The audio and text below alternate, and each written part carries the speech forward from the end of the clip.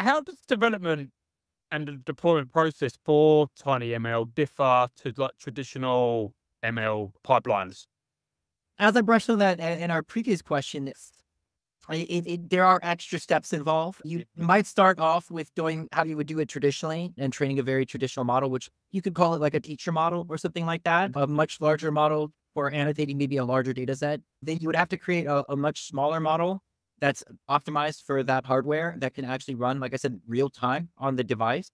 And that can be very tricky. For example, with wakeword detection, that was something where we used a very small neural network to do it. And we had to really optimize for that. And that was something very challenging because it's always cooler if you can use a really big model or something like that. But given these kinds of constraints, you have to scale down a bit. And as I said, normally people use TensorFlow Lite for these kinds of things currently. I don't know how that's going to be in the future. This might be already outdated in a month or two, what I'm saying, the way that you can go.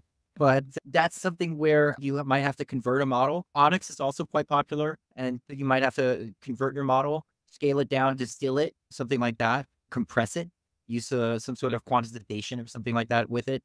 And on the other side, running the model, as I said before, can be something challenging. You need to actually create a runner for inference that uses C++ or Rust or something like that. For example, we have a couple of Rust developers in our Secretsoft AI community, and we're very lucky because I don't know how to write in Rust or anything like that. I'm just a Python guy being the game mostly. And they build very optimized runners to actually run the Okay. stuff. And you have to then pack it all into a binary file that'll Yeah. just run on the device.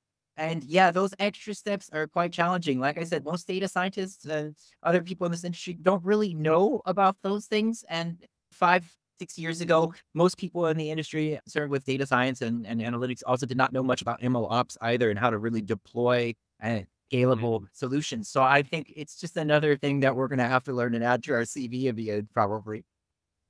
Yeah, another, yeah, continue to grow, and I think more, yeah, like say you said, MLOps, yeah, that was just a bit more unknown back then. Now it's obviously, yeah, growing in popularity.